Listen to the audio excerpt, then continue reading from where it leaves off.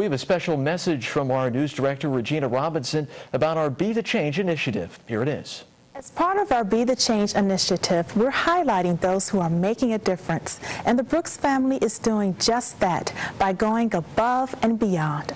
Fox UP's Gabriella DeLuca has their story. The second I set foot in the Brooks home, I could tell that they were a unique bunch.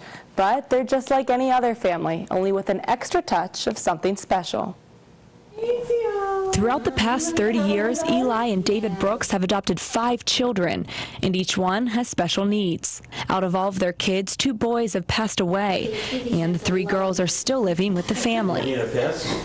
Their daily routine involves switching 24/7 shifts between their nursing staff, who they consider their family, and taking their daughters to and from the activity center, where they spend most of their day interacting with others with disabilities.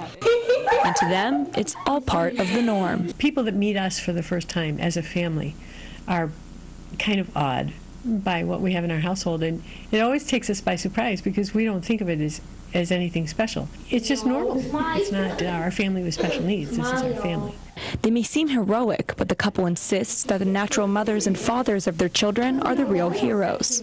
Because if it wasn't for them, they wouldn't be able to have a family. To me, it's been a great life. I love my kids, and you know, we made the decision to adopt, and we decided to adopt children with special needs. I wouldn't have done anything different. I mean, I'd do it over again in a minute.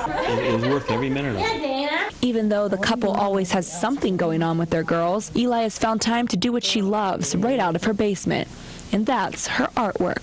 Her daughter Sarah often sits alongside her mom, and they create together. Do you like doing art with your mom? Yeah, I do. Why?